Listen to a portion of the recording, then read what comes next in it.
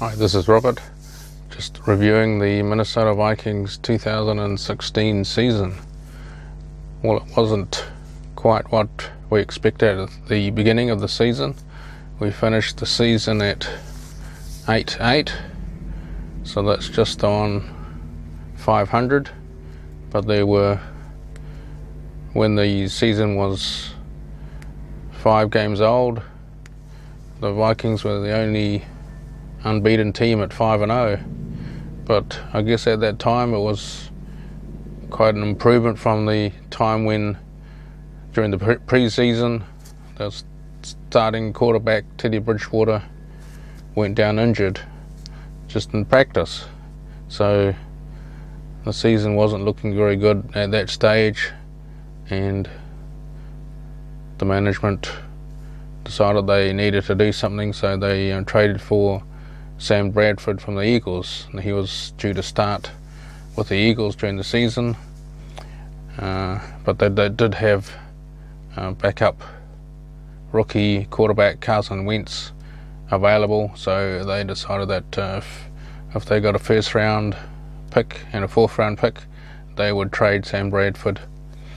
to the Vikings and start Carson Wentz. So the Vikings started with Sam Bradford and just had a good start to the season at 5-0. But then after that, they lost to the Eagles, Sam Bradford's old team, and the team just seemed to collapse after that. And all this time they were suffering from other injuries to Adrian Peterson in the second game against the Green Bay Packers, and he wouldn't come back till the Indianapolis Colts game towards the end of the season, but he only played a few snaps and he hasn't played since then. So I really want to review the season as a whole. It was probably had high expectations at 5-0. They probably expected to get to the playoffs, but with this collapse, they've missed out by, it looks like, about 2 games. So looking backwards, looking forwards, it's this offensive line that just was a major liability during the season. So during this current off season, they will need to look for players to improve this offensive line. How they will do it, perhaps in the draft, but they don't have the first round pick because they gave it away to the Eagles for Sam Bradford, so they will have to look for some offensive linemen in the second round, or else try and trade up to the first round, but that could be very costly as well. And then there's also free agency to see who's available in free agency.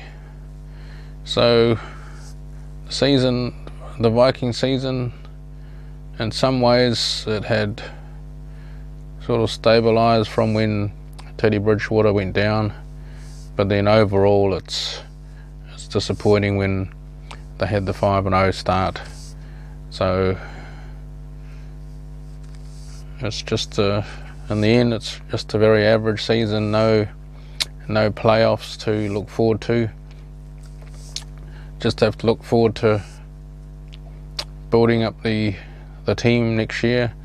There's the possibility of some players not returning. Adrian Peterson, he's got an $18 million salary cap that has to be dealt with. Sam Bradford as well, and some players might be retired.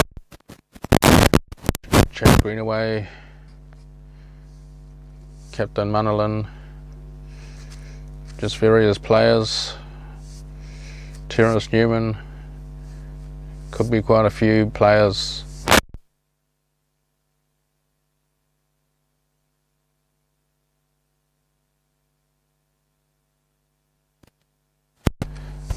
The off season now for the Vikings, and it's just a new season, off season, to build up build up the team to hopefully bring it in Super Bowl contention for next season.